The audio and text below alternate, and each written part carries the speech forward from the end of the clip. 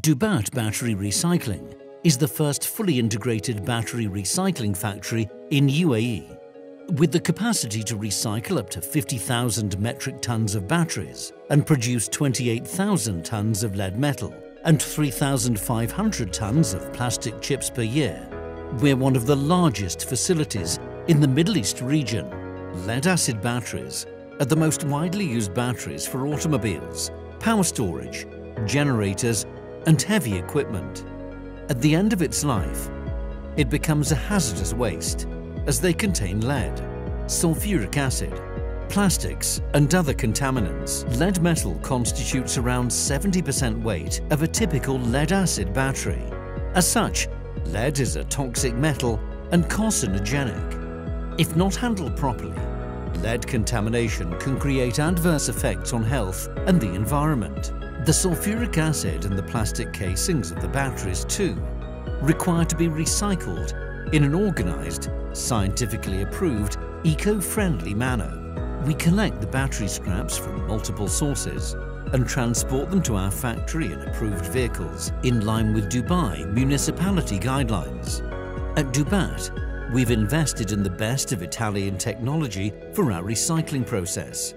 All the equipments are designed and manufactured by Seri FIB Italy to ensure compliance to the latest and best available technology in sustainable recycling.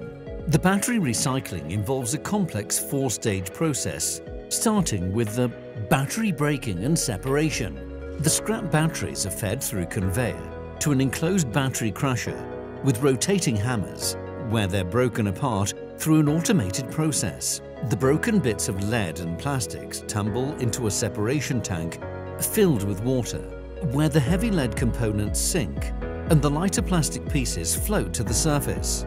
The plastic chips move through multiple screw conveyors to 3 different washing lines and then to a grinding line to make small plastic chips ready for sale to plastic recycling companies that manufacture new battery cases. The heavy lead paste and grids sink to the bottom of the separation tank, from where the metallic solid grids are separated via a process called elutration, and the lead paste moves via bucket conveyors to a paste settling tank. Certain chemicals known as flocculants are added to this tank to thicken the paste.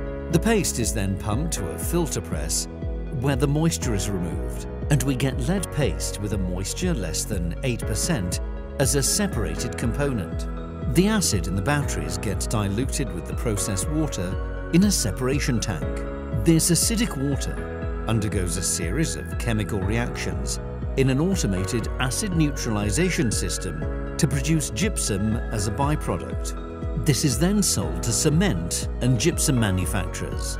The battery breaking section is fully automated and run via SCADA systems and requires minimum human intervention. Only one technician and an engineer is required to process up to 120 tons of scrap battery per shift. The separated metallic lead grids, paste and fines go to the next stage, smelting. The lead paste and metallic lead are mixed with certain chemical reagents. This mixture is then charged to the rotary furnace via vibratory spoons. The furnace heats this charge to around 1,000 degrees Celsius, and the chemicals undergo pyrometallurgical reactions to recover elementary lead metal, which is tapped in its liquid form in molds known as crucibles. The molten lead solidifies to make solid bullions weighing around 2 tons. The chemical composition of these bullions is typically 98 to 99% pure lead. The bullions are transferred to the next stage of refining. The lead bullions are melted again in the refinery kettles. Each batch contains 50 ton of metal, and once the temperature reaches 650 degrees, the molten metal is churned using an equipment called an agitator. In the refining process, many chemicals are used to remove the impurities, and at each interval, the metal is tested in our in-house laboratory using the most advanced spectrometer to ensure the metal reaches its intended purity and chemical composition. We refine lead to the highest grade of up to 99.99% grade and also manufacture several lead alloys as per our customer specifications. Once the batch is certified from the in-house laboratory, the refined lead goes to the next stage of casting, where the molten metal is poured into bar-shaped molds on a water-cooled casting line to make lead bars called ingots.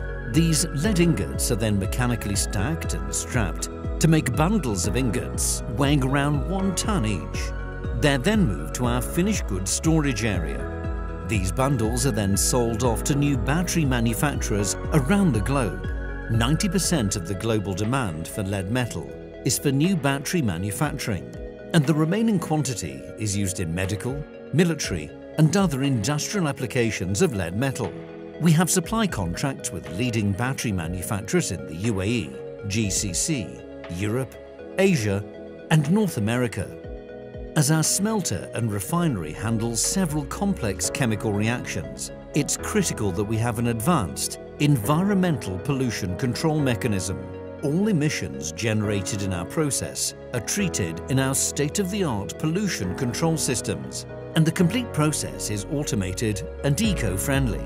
The charging and smelter areas are fitted with exhaust systems and suction hoods.